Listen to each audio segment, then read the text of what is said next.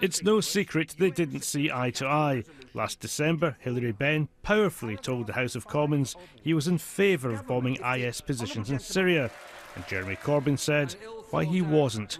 Since then, though, any tensions have been beneath the surface. That was until the result of the EU referendum.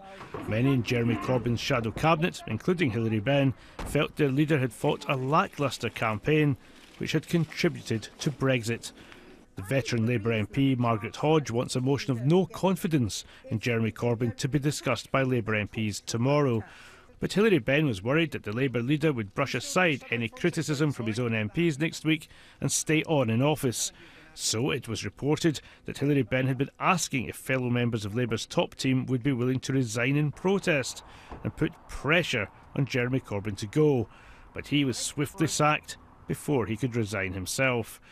In a statement, Hilary Benn said, "It's now become clear that there is widespread concern amongst Labour MPs and in the shadow cabinet about Jeremy Corbyn's leadership of our party. In particular, there's no confidence in our ability to win the next election, which may come sooner than expected, if Jeremy continues as leader."